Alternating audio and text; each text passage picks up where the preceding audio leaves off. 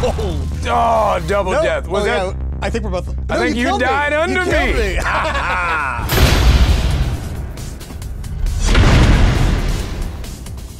I'm Michael Jonathan Smith. I'm the showrunner of Twisted Metal, and we're going to be playing Twisted Metal Black from 2001 on the PS4. Now we're going to choose characters. There's John Doe. John Doe, use caution. Nice, nice, nice. Looks different. Yeah.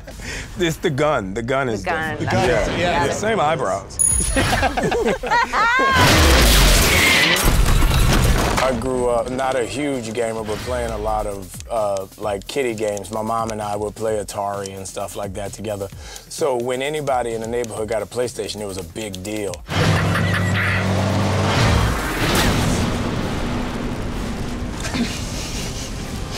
Did you just explode Anthony? Yeah. Anthony's dead. Our apocalypse happened in 2002. I wanted to do that because the 90s and 2000s was like when these games came out, and that's just so synonymous, for me at least, with the time.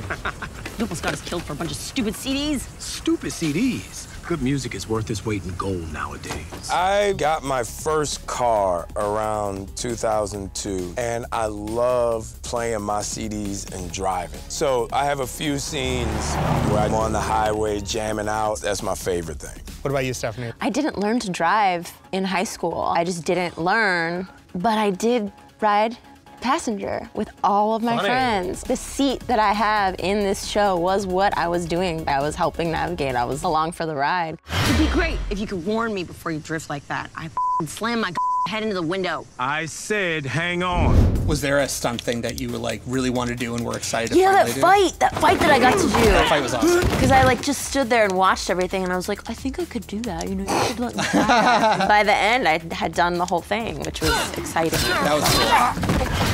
You know what I didn't enjoy? Learning how to drive stick in 15 minutes so that Anthony could run into the car while I was driving it. Right. The whole time I was just like, it's Anthony Mackie!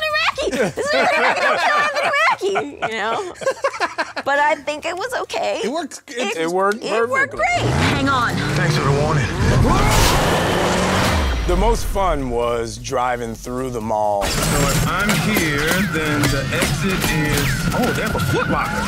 And they're like, oh, well, you know, we want to grab these shoes and do this and do that and, you know, just don't hit the wall. Like, I'm not going to hit the wall. I can drive. So I can literally say I drove through a mall and scooped some shoes off of a rack. I think the great thing about John is he's so angelic in the way he looks at life. He's such a simple guy. He thinks he has it all figured out. And with that comes a certain naivete that he has that really gives a spark to his character that you never really see. And kind of takes the frustration out of something like an apocalypse. What I love too about, like, I remember our early conversations about John. Oh, double death. Was that? Yeah. I think we're both. I think you died under me. That was cool. You want to go multiplayer again? No, I'm going one player. Oh, you're going one player. You do it. So Sweet Tooth in the games, he's always been like a maniac, and he's never had a ton of backstory. And I think it was really fun to like really build up Sweet Tooth as like a fully dimensional character, and shooting those scenes was like an absolute blast. Here for the show? I'm definitely here for the show. What was it like for you, Anthony, working with Joe? Because you guys had fight scenes together. Well, yeah, I mean, it hurt, but I'm like, dude, you realize I'm not 250 pounds or your size, right? He's like, yeah, sure. Anyway, yeah. And then working with Thomas, how was that for you guys? He's phenomenal, I think, in this. He's absolutely terrifying. And then I spit in his face that one time. Oh, Remember my when God, I accidentally... Wait, whoa, why'd you do that? And he was very gracious about it. He was so nice. That was a real moment for me. We'll revisit that attitude in a few hours. Can't wait. I think the great thing about this show is it's an escape. It's cars, it's explosions, it's comedy.